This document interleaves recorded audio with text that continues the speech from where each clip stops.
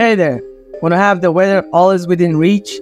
I'm going to show you how to add a weather widget to both your iPhone's lock screen and home screen. It's super simple, so let's get started. Add weather widget to home screen. First, long press on any empty space on your home screen until the app starts jiggling. Then tap on Edit. After that, tap on Add Widget. Now scroll down and tap on Weather. Next, pick the widget size that suits you best. Then tap Add Widget.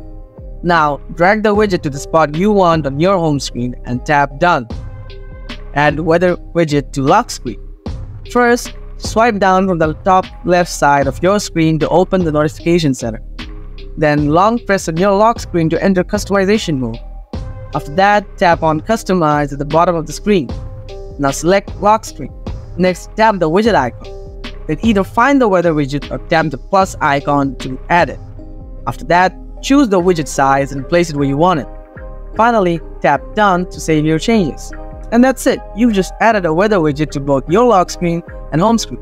If this video helped you out, make sure to give it a thumbs up. If you have any questions, feel free to drop them in the comments and I'll get back to you soon. Thanks a bunch for watching.